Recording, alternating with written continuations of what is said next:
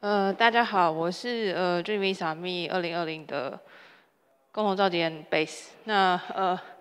我们今天下午开始，就是我们会有2场的赞助议程，然后是由我们的赞助伙伴，就是跟我们分享他们想要在这边讲的议题。那首先要跟大家提醒的是，就是我们从下午开始的议程，就是没有口译的部分，所以大家要建议大家就是可以直接用 YouTube 的方式收看我们的议程。所以如果你现在在任何地方想要收看现在的议程的话，欢迎就是打开 YouTube 就可以直接看我们这场议程。好，那我们今天下午第1场议程呢，就是由我们的FNF 伙伴，就是诺曼基金会，他们在亚洲一些地方都有办公室，然后其中今天来参与这次议程的是有泰国办公室的 Mary， 就是Mary 博士，然后他想要就是跟大家介绍，就是他在泰国就是希望使用桌游的方式来跟大家介绍，大家介绍，然后让大家体验所谓民主跟自由怎么去用桌游的方式去呈现。所以他有一款游戏叫做 Sing Democracy， 然后他希望他的题目是 Engage Thai Citizens with Games and Open Platforms， 所以我们现在就欢迎 Mary 博士来跟大家介绍，谢谢。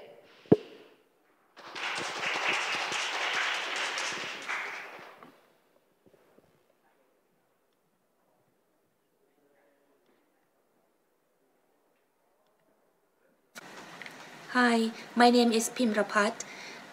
I'm from Thailand and I work for the Friedrich Naumann Foundation.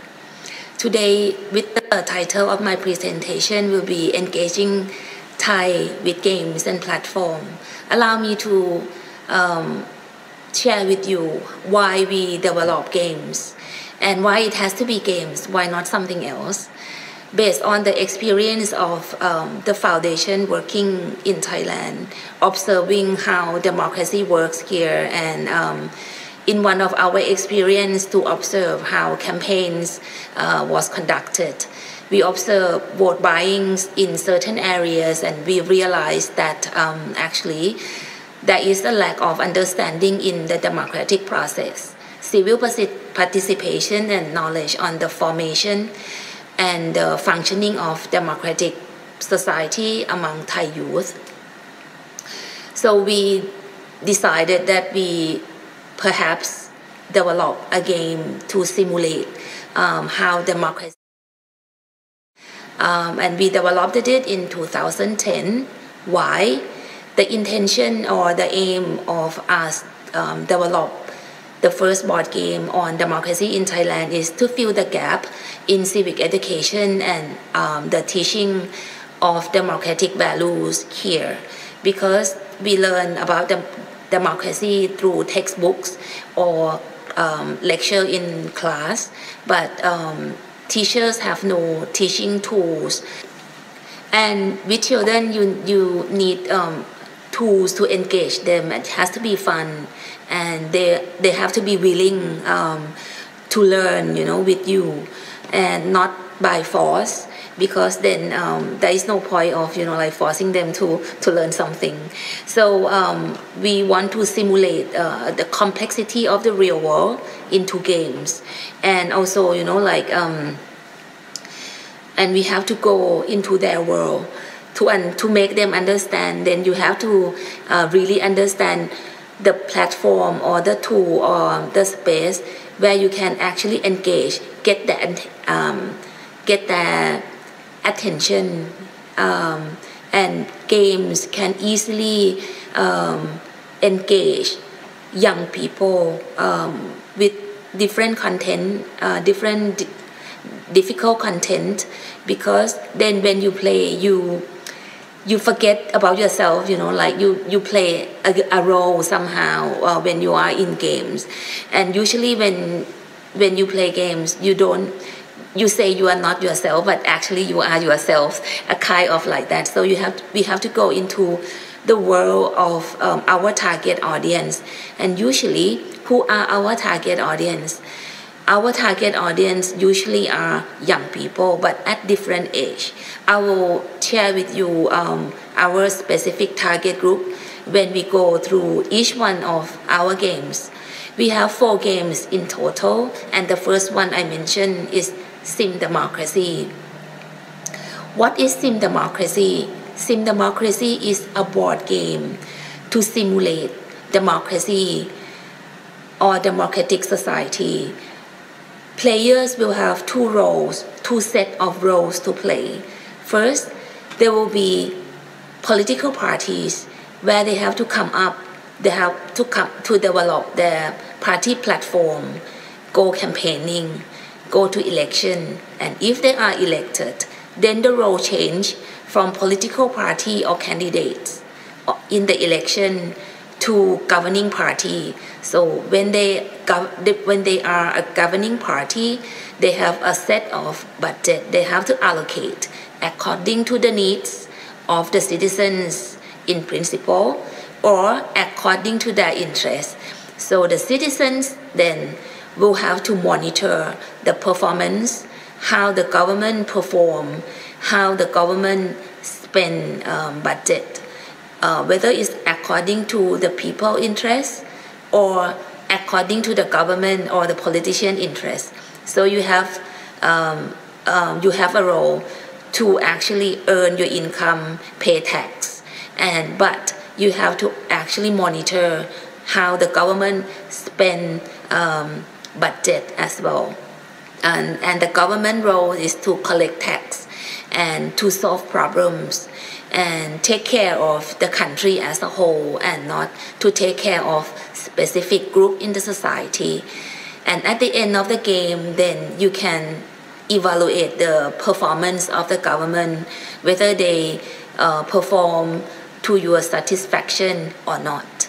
And if they perform according to your satisfaction, then you can give them star at the end as well.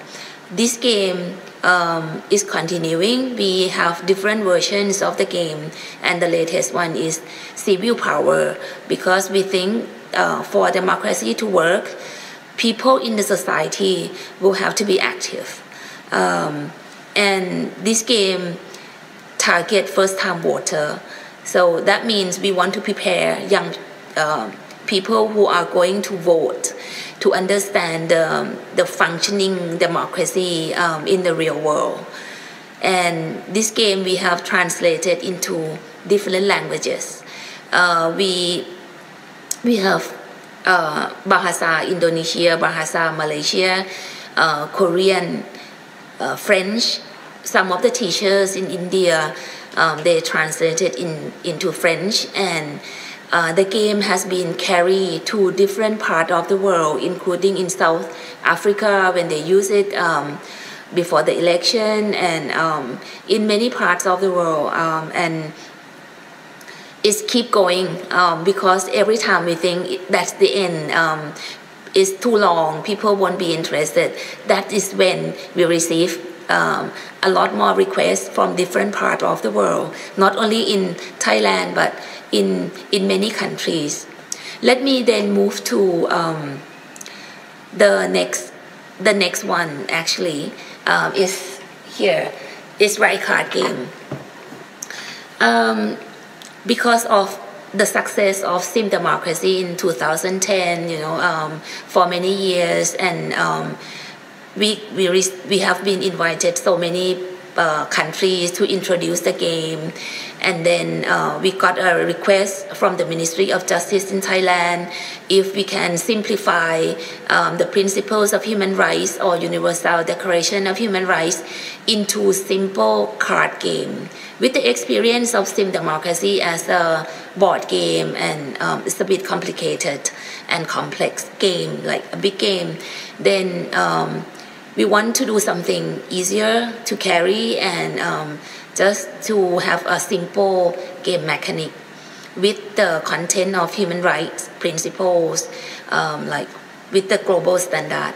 So we decided to develop card game on human rights instead. And it's very simple. The game mechanic is you have the situation card where you have discrimination situation and violation of rights in the society, and then you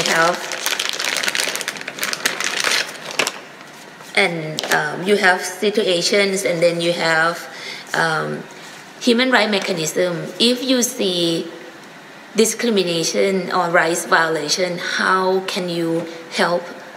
How can you make it happen? How can you make it better? How can you help people?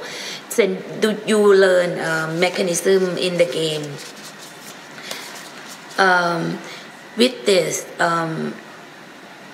is the principles of human rights of Universal Declaration of Human Rights. But then when we launch it, there are many international organizations or even organizations in Thailand would like us to extend it to other areas of rights. So we so far have extension pack on human rights defenders.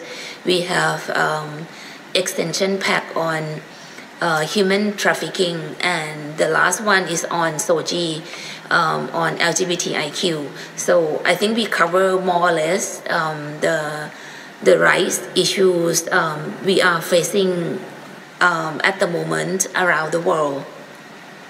The game is very simple, so you just have a situation card, discuss with your friends about what kind of rights in the situation is violated or discriminated, and then what kind of mechanism would help. And this card game, although the mechanic is very simple and easy to play, but the heart of the game or the key success is how would you convince people to agree with you, to understand your viewpoint, and to agree that that would be the way you can solve or you can help people who are discriminated or violated. And this one, then you learn about rights. What kind of rights do you have? And also you learn to respect others, because other people also have the same rights that you have to respect, and they have to respect you. So it's the two folds for this game. Like you learn about your own rights, and also to protect your rights and not to violate others, or to respect other people's rights as well. With the card game, that it's very easy to carry, very simple game mechanic to play.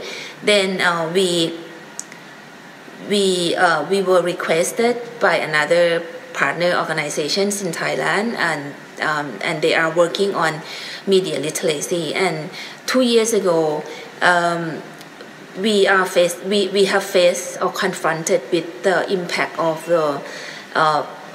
disinformation and misinformation, fake news, if you called it.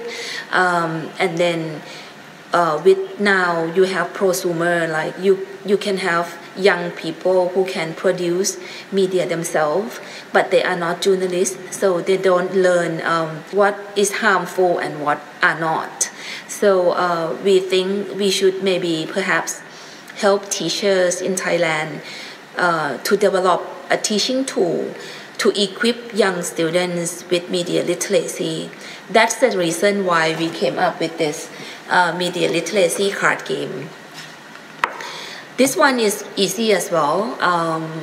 We have 5 questions to fill in, like for players to answer. First is who created the message. Like we want players to understand that media is created. Like there must be someone who created it, who created the message, and they send it to you with purpose, and they use some techniques to get your attention, and also they hide some messages, some values, inside the information or media that they send it to you. And also the last one is people interpreted information or news or media differently. When I receive news, I may interpret it something, but then when you receive the same thing, you might not think the same way that I interpreted it, or the way I think, the way I perceive it. So there is a different interpretation of information we receive, and that if we go through the 5 questions, it at least slow you down. Whenever you receive information, you ask yourself, who created this? Why do they send it to you? What do they want from you? What kind of techniques they use? And other people might not think the same as you, or might not. We can have different opinion, and it's good to have a diversity of opinion as well.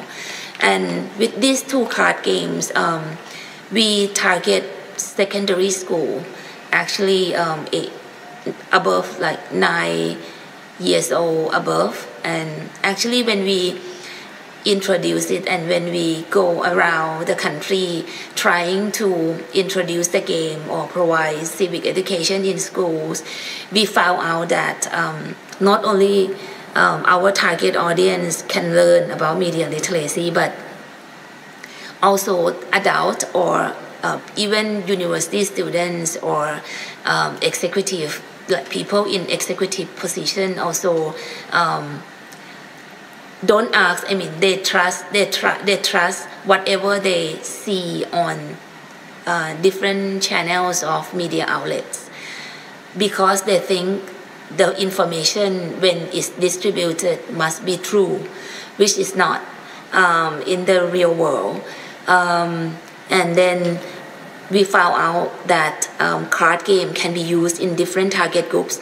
It's not specifically for young people. And the last game that we have developed is actually for adults, because a lot of people ask us, why you develop game only for young people? Why don't you develop games for adults? Because the tendency of people who likes to play game had changed. If you ask adult to play games 10 years ago, they would say no way that I'll play game, because game is for kids. But nowadays things change, and adults also would like to play games, and now they realize game is not just for fun, but it can be edutainment. You can have fun while learning something, and while learning difficult content as well. That's the reason why the perception of game have changed a lot in Thailand in the past few years. We have requested from a leading think tank in Thailand to develop a game on how to manage conflict in the society, and it's called Peacocracy. This is like a table game. It's a role play that in every conflict you have conflict parties, and you have different stakeholders who actually play a role in mending or trying to provide creative solution that is acceptable for both you and me, let's say, if we are in conflict. So this game is based on non-violence communication. How would you communicate to make not to worsen the conflict, but trying to get out of the conflict. And you have to first find out the needs of conflict parties. So people in different multi-stakeholders or players who play in the game, they will try to ask questions or have a different way to find out what are the needs of conflict parties. Because if you know the needs, or underneath, like deep down inside of the conflict parties, what actually they want, what is their fear, then it's possible that you can propose creative solutions that can be acceptable to both of them. And with Thailand in the past 10 years being in conflict loop or conflict cycle, this game is useful for us to learn, not only at the national level of conflict, but in family, in schools, in organizations, at the community level, or even between or at international levels. Like we have conflicts every day, and every one of us confront with conflict every time. This game will help you to understand how we can manage conflict at different levels. And lastly, since the title of this presentation is about engaging Thai citizens with games and platform, I'd just like to introduce you to Dream Thailand platform. Dream Thailand platform is a physical and online body. We have two platforms because it all started in 2012 when there was a survey saying that Thai citizens, Thai youth are not interested in politics. With our experience working a lot with youth, we don't believe that assumption was true. So we conducted a survey, like a physical survey. We go around the country asking more than 2,000 young people what are their concerns for the countries and what are their wishes, what are their dreams for the country. And usually what we have heard so far, the findings of the physical platform is they want to have a participatory approach in our education. They want to participate actively in democracy or in political system. They want to become an entrepreneur. They want to be equipped with knowledge. They want to be equipped with tools. And they want the country as a whole or the society to move forward or get out of the conflict. So, like a Dream Thailand platform is a platform where you can perhaps get back to basic, get back to what people want and decide from there. It's just like Sing Democracy when we see people want to learn about democracy in a simple way, in an easy way, and in a participatory way. Then Sim Democracy can engage them and can sell to their heart and soul, like they like to play. And the rice card game as well, like they want to learn about human rights, but they don't want to go to lecture. So human rights answer their call. Just like media literacy card game, they want to learn how to become media literacy. So they just play the game, get into 5 questions, and quickly they learn how to become media literacy. And Dream Thailand platform, during the COVID-19 lockdown, we conducted online survey for almost 2,000 people, and their wishes, we collected their wishes, their concerns for the country. And the findings of the online survey that we recently done and the findings that we collected almost 8 years ago are not different. It said something. It means the wish of the young people in Thailand is not fulfilled. So there are a lot to do and a lot to fill up, but at least now that there are a platform for them to continue, expressing themselves, sharing their wishes and their visions of the country. And usually we present this when we have the findings of young people. Then we presented the findings, the wishes, the dreams of young people to the government, to policymakers, to the media, so that they can actually communicate dreams of young people to the public. And then we can actually, each one of us, including us in Thailand, like the Friedrich Naumann Foundation, we can pick something that we can do and contribute to the society. And we want young people to be skeptical, be practical, be shy, be prosper, and and we want them to continue asking the question all the time. Thank you very much.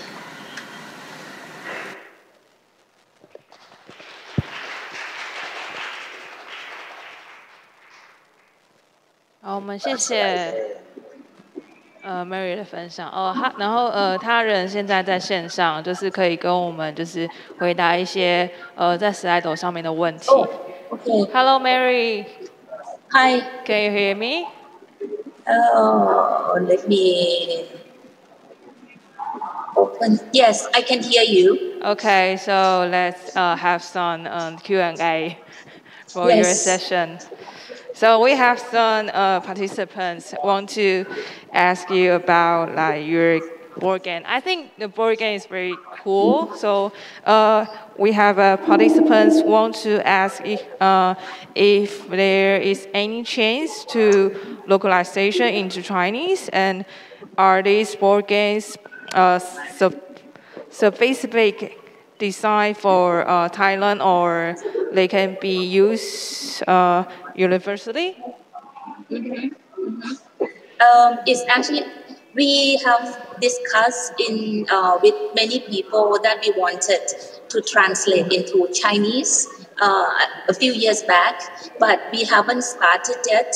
And I think the the board game or the card games I presented can be used globally. So you can bring it to Taiwan and translate it into Mandarin. And I think the game mechanic is simple enough for everyone to play. Does that answer your question? Yeah. Okay. So because we have just a little bit time, so I will just go into our next questions. Okay. So my impression is the protest in Thailand is less energy, and engage people with games is a happy approach. Is this because of the mindset of the Thai people? Like board game is very happy thing, so Thai people maybe want to enjoy the game. Yes and no. Happy approach, or when they play board game, I think we have to look back, like in my talk earlier, 10 years ago when we introduced sim democracy in Thailand, it wasn't very popular. It was popular among the young people, but not the society as a whole. But like throughout the 10 years, the past 10 years, we have noticed changes in the society.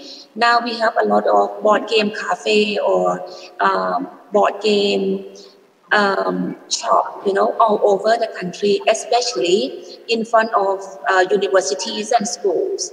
So yeah, I think it's a happy approach because like you simulate the reality into a game, right? So when you discuss, you don't need to confront with your friends, although you have different political opinion, but you can still discuss among yourself because that is not the real world.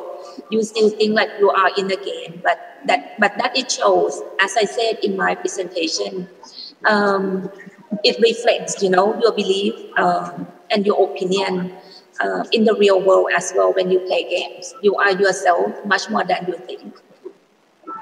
Yeah, I think the point in this game is like how we manage the conflict. So it's very difficult to manage it if they are your friends and you face the true situation. So I think it's very difficult. Yeah. So let's get into the last questions. Me and my friends think about board games about rights or education are hard to promote or make players play land more than 2 times. Have you met some trouble? Yes, and when we first launched card game, we face that problems. And well, before when we before we face such problems, we discuss among the team developers, like because whenever you develop any games, you prefer that players play more than one time, right? You want them to revisit and play the game again and again. So we have like basic level, intermediate level, and also advanced level. You have additional functions into the game. You have different missions, because if you play at the basic level, then it's very simple, right? You just answer or find out the solutions or answer the questions of the card game. But if you get bored, then you can go to intermediate level, and you have different functions added on. And if you play for more times, right? If you repeat, you play the game repeatedly, then you can go for advanced level, and you have different missions. And then like with missions, you can play a few times, because whoever want to play games or whoever play games, you want to win. So if it is advanced level and it's getting more difficult, you just want to make further attempt, right, to win the game. So we have that functions in all our games. So you have the basic level for people who get to play the game for the first time, and also you have advanced level for people who revisit the game and they want to win further in the game. Okay, thank you, Mark. I heard about a little bit. I heard a thing at your answers, like everyone wants to win, but who but who really wins in our democracy? So I think it's very interesting question about this. Yeah. So because we are run of our time, so we are very thank you for like Mary to answer the question to us. So thank you very much. Thank you. Thank you.